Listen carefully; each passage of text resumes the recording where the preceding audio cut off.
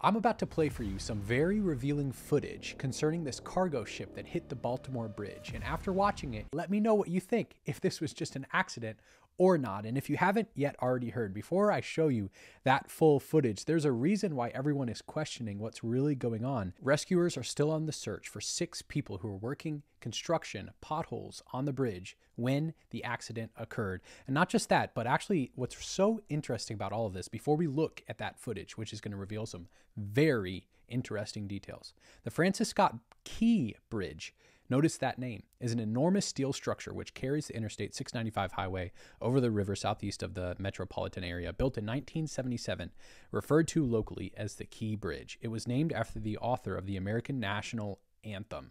How interesting. The bridge is more than 8,500 feet. And sure enough, as we see the footage here, you can see how the lights are on the ship, and then all of a sudden they're off. And it just keeps heading towards the one part of the bridge that is the worst case scenario. As the lights continue to stay off, you can tell that things are only getting worse. And then the lights come back on. And you think, oh, finally, they're about to save themselves. They're not going to hit the bridge. They're going to turn away. Sure enough, after that, the lights just go off right before they hit the bridge. If you think this is an accident, and out of all the places it had to hit on the bridge, it just so happened to hit the one spot that would take it all down. Now, if you don't know about this port, it's actually one of the most important ports of America. It houses a ton of cars and goods, and even cruise ships are constantly passing through here. And here's the route of the Dali cargo ship before it collided with the Francis Scott Key Bridge. You could just tell how things just didn't go right.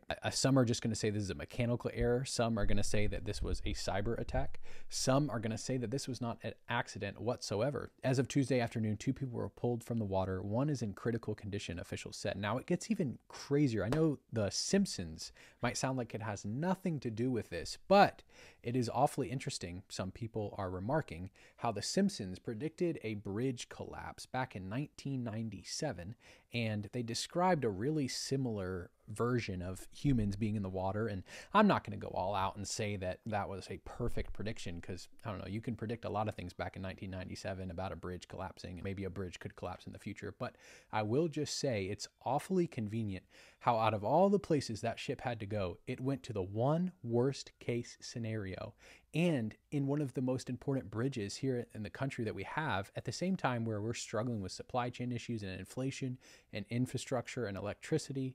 Nobody really knows what to trust anymore or where to go. And we also have the solar eclipse coming up on April 8th, right? It really feels like all these things are combining. But I say all that to say, you actually have no reason to be afraid, but instead, actually, you need to be concerned in a way of wisdom, in a way that only leads you into the presence of truth himself. No matter what you think, you can definitely understand that something is going on with the cyber world, specifically with AI, with even all of these social media apps that have algorithms far beyond your understanding. Our entire economy is off the basis of, can we stay secure or not? And it's awfully convenient how at the time China is trying to take Taiwan, and Russia is going after Ukraine. We have just all these forces. And obviously, by the way, I'm not saying you can trust Ukraine either, right? You know, there's so many questions that are also going on with Israel, the Palestinians who have been deceived and manipulated by Hamas. It really feels like the world is walking on eggshells. And the only reason I tell you you don't have to be afraid is because I'm assuming that you're in the right place. I'm assuming you're under the covering of the Almighty, the El Shaddai. It's obvious that even if all of these things were quote unquote accidents from a human's perspective, we can obviously tell that the spiritual realm has been intermingled with America, especially the past couple years, and has been targeting our infrastructure, our technology, our cybersecurity. And no matter what, we can see that the demonic realm is influencing people to really come after us in these times and in these seasons. And if you don't believe me, just go listen to the congressional hearings where they were talking about these unidentified creatures. Now, the reports are out, and I don't know how much we can believe this, but they are saying that the ship was operated by a 22-person Indian crew.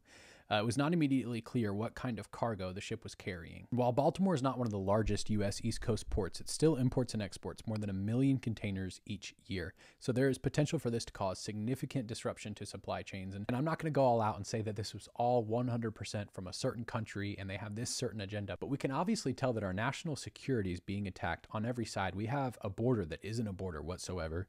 We have ports and bridges that are as secure as the ocean itself. Cellular providers like AT AT&T had an entire collapse weeks ago. It's also pretty interesting how everything that's been going on with Boeing recently, their CEO has completely resigned after all of these scandals that have taken them, where doors are being blown out just while flying, and the whistleblower on Boeing recently, right? And so what do we have that's going on where there's all these cover-ups? I don't think anyone in the general public really has trust for government anymore, really has trust for the pharma, for the large companies, for the executives and the elites that tell us from Davos that we just need to listen to them.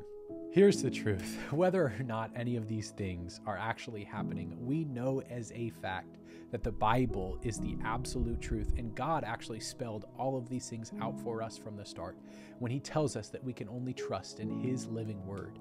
And when we pray, we've got to pray the Ephesians prayers that God would enlighten the eyes of our understanding. And that's what I'm praying over you in your life right now. As I'm speaking to you, I see that there are elephants in your room, things that the enemy has always attacked you in, areas in which he's always known that he can just have you at the last hour. And I encourage you, if you will humble yourself and run into the presence of God today and get real with God for just a moment. In fact, there's some of you even watching this video, you have been sexually attacked. I know this has nothing to do with the Baltimore port, but I just have to say it because the Lord wants you to know that you have been sexually attacked. There's some of you in marriage and you have been tempted to run away from that and be unfaithful. And I believe God has actually completely interrupted this video right now to give you the chance to repent and run back into his presence and humble yourself. It's the little foxes that spoil the den. Even others of you that you're single and you've been struggling with addictions to porn, and you've been living these two lives where like you can go to church or read your Bible or like watch a video about faith, but then like you turn and then you have a different friend group and a different playlist and a different set of movies you like watching, and it's like you live just two completely different lives. I would encourage you today to just love God with all of your life. As crazy as it sounds, I promise you that it's worth it because he has loved you with all of his life. He has chosen you.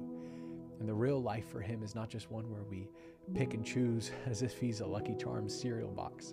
The real life is when you just say yes and give him everything. If only you knew what it looked like if you would love God today, if you would seek first his kingdom and nothing else, he would bless you beyond measure. Don't believe me? I used to be someone who was actually about to die in the hospital with nothing left. But Jesus Christ healed me and brought me back.